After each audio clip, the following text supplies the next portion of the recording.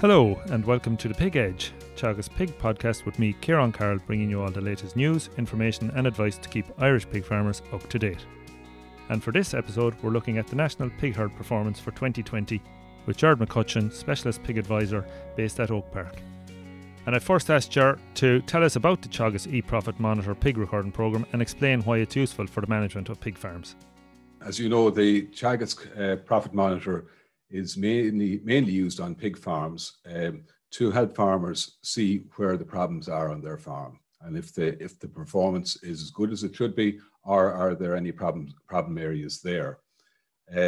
Most farmers will use it on a quarterly basis, so that they will submit data to their advisor every 13 weeks and have that data analysed then and speak with their advisor on the performance. And the main performance criteria that you look at would be the sow performance, the feed performance, and then the financial performance of the farm.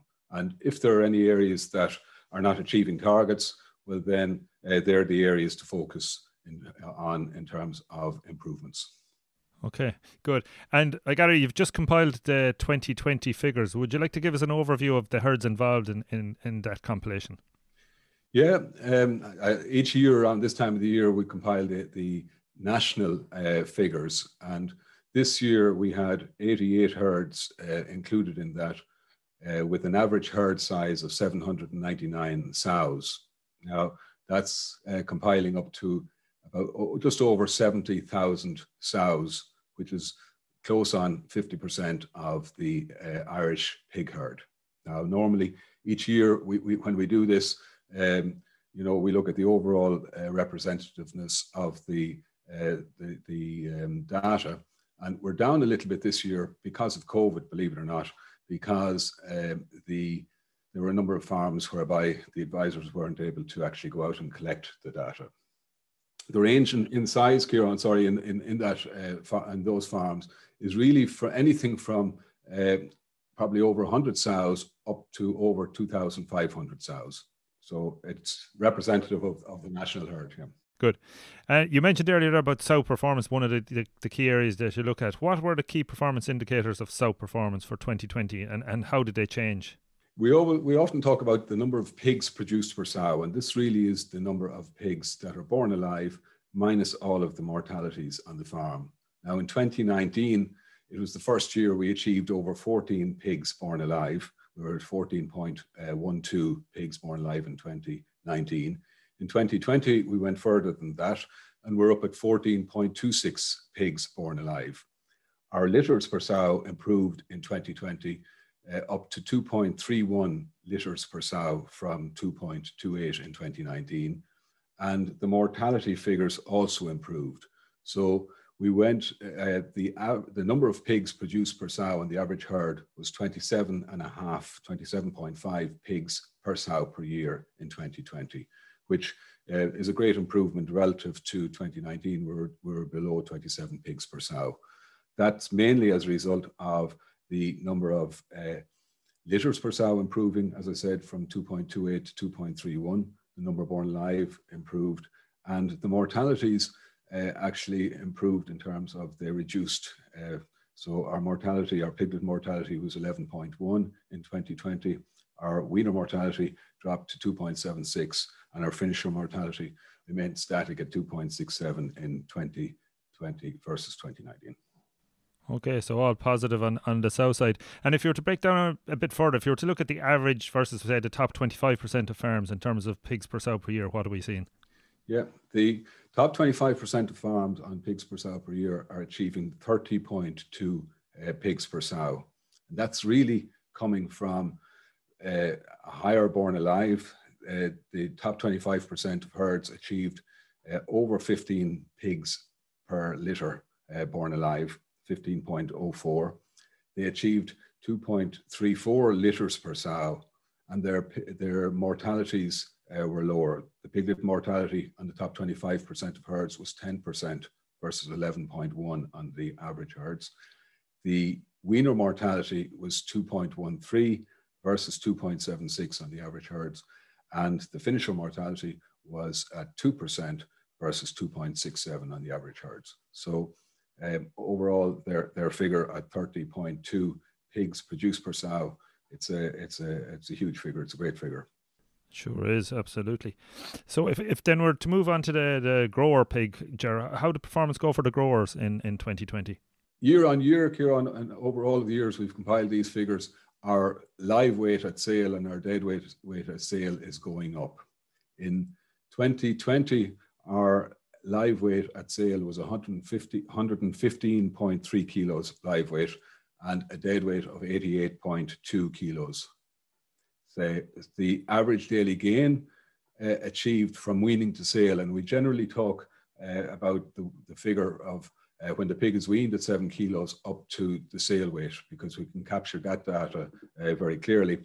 The average daily gain improved on farms from 724 grams per day in 2019 to 735 grams in 2020.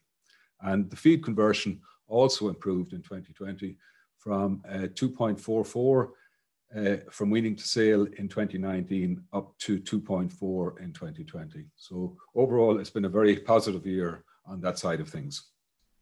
Definitely, absolutely. And again, looking at the grower and the top 25% of farms, what are we seeing there?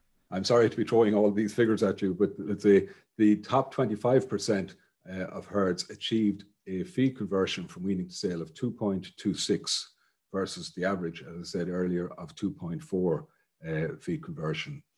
And the only thing I'd say there is that their performance, that's a phenomenal feed conversion, 2.26. But they sold their pigs a little bit lighter. Their sale weights were 4.1 kilos lighter than the average herd. So they sold their pigs at 111.2 kilos live weight and 3.4 kilos lighter as carcasses as well. So as I said, the weaning to sale figure captures all of the data for each herd. So it's a very clear, useful parameter to compare herds with. And in 2020, the top 25% achieved 2.26 feed conversion from weaning to sale. That's phenomenal performance as well. So if we move on then to costs, and I suppose start with the big one, we all know that feed is a major cost in pig production. Can you tell us what the feed costs were in the average and the top 25% of farms in 2020, Ger? Yeah, it's funny when you look at this one, Ciarán. The average feed price was 105.4 cent, so per kilo dead weight. So, and that has been a very good, let's say, that's a very good feed cost. It's going up, as we know currently, but the top 25% of herds probably achieved 2 cents better than that. But you would say at their feed conversion, you'd expect that it would be much higher. And the reason that it's not so much higher is that they sold a lighter pig and they used less feed to bring those pigs up to that weight. But because of the sale of the lighter pig and the very good pig price, the potential profit that they would receive was reduced as a result of that. So there's only 2 cents of a margin of an improvement on the pigs from the top 25% on feed conversion for last year. But that's because last year was a record year in terms of the pig price received by pig farmers at 176 cents per kilo dead weight. Yeah, and so the sale weight is king kind of in that kind of circumstance, I suppose. Looking at the other costs then, Ger, were there any major changes in the non-feed costs? We look at all of the non-feed costs, and these items would include healthcare, heat, power and light, AI, repairs, and a lot of other items that we tried to collect the data on. And in most cases, they have remained the same. The healthcare costs went from 6.2 up to 6.6, which probably is an indication of maybe more attention being paid to pigs because of extra vaccines or work on that side of things, given that performance and profitability is much greater on the farms. Heat, power and light went up a little bit, 3.8 up to 4.3 cent. AI stayed the same. Repairs, and you often see when the profitability in pig farming goes up, the repairs on farms increases also, that farmers have a bit more money to spend and doing needed repairs on the farm. The repairs went up from 2.7 up to 3.2 cent per kilo deadweight. And I suppose the big one, probably in terms of the figures that we're seeing coming through, is that the labour management went up from 15.1 to 15.9 cent. Now, what I'd be more inclined to think is that that's probably capturing more people, including their own labour on their farms, whereas previously they mightn't include their own labour to the extent that they should have. And just a matter of interest, how long have you been compiling the data, Ger, for the eProfit monitor? And what are the trends shown over the years in terms of pigs produced per sow per year, for example? Yeah, we have well over 20 years performance compiled, and it's a great database to look at. Now, I'm always wary when we talk about it, because while we have it there, probably over those 20 years, some of the farms may have changed. A good portion of the farms will be consistently there for that time period, but you may have some new farms coming in and some farms leaving the system as such. But when you look at the overall figures, and a good year to compare it with is year 2000, which is 21 years ago. The number of pigs produced per sow back in the year 2000 was 21.6 pigs per sow per year. And now we're up at 27.5 on the average herd. The born alive in the year 2000 was 10.85. And as I said earlier, we're at 14.26 born alive this year. And interestingly, it's very, I didn't round this figure off. In the year 2000, the average daily gain from weaning to sale was 585 grams in the year 2000. And we're up at 735 grams rather in 2020, or 150 grams exactly higher now than we were 21 years ago. So the other item that I would certainly say we should highlight is that the sale weight of pigs back in the year 2000 was at 90.1 kilos, whereas now we're up at 115.3 kilos live weight. And that would have contributed very, very definitely to the output per sow that we're looking at now. The output in kilos of pig meat per sow is at 2.4 tons now, 2.426 kilograms per sow in 2020, whereas in the year 2000, that was at 1471 kilos, or 40% less. So again, all of those trends are showing output per sow is increasing and performance is also increasing. The last figure, Ciarán, which is a very interesting one as well, is often you're asked what is, in terms of all of these figures, what's a very useful figure to look at. On the feed side of things, the number of kilos of feed that you use to produce a kilo of carcass is a very interesting one, because it includes the feed that you also feed to your sows, as well as the feed per pig.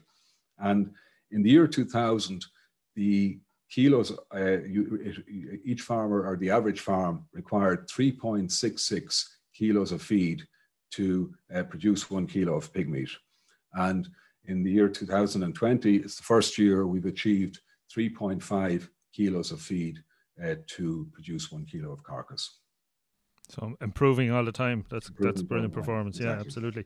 And Ger, in terms of this data, okay, the farms have their individual results and analysis. Is there any way that they can benchmark their figures against the national average and against the top performing farms?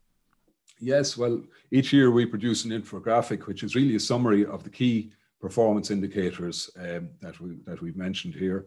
And also we produce the annual report, the national performance report, which we're compiling, and each farmer should receive those through the post over the next 2 to 3 weeks. In terms of international benchmarking, we can compare those with the Interpig data, which comes later in the year, and we feed our figures into the Interpig data, and we can see what the Dutch and the Danes and all of the other international countries are doing in terms of their performance. We're still chasing them a little bit, but we are catching up slowly but surely. Good, yeah. So we can benchmark nationally and internationally, which is excellent. Yes. That's great. That's great, Gerard. Thanks for joining us today. Thanks a million. No problem. Thank you very much, Ciarán. My pleasure. That's it for the latest episode of The Pig Edge, and my thanks to Gerard McCutcheon for joining me on the show. Don't forget to rate, review and subscribe on Apple Podcasts or Spotify so you never miss a show, and for more information on farming, go to teagasc.ie. I'm Ciarán Carroll, and thanks for listening.